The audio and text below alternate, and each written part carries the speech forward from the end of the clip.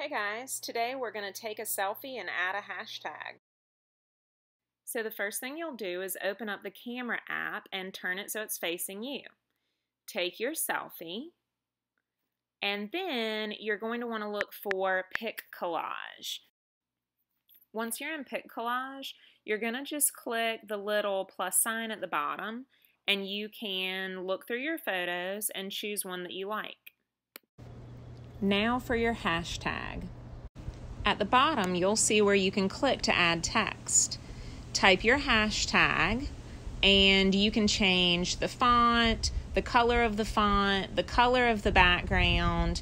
You can see my hashtag there, hashtag TikTok teacher, and I played with the backgrounds a little bit, and I also changed the color of the words. Then you can resize that and add it in wherever you'd like to in your selfie.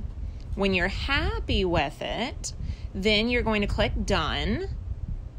And after you click Done, it will give you the option to save to library. Once it's saved to your photo library, then you can just upload it to ClassKick easily.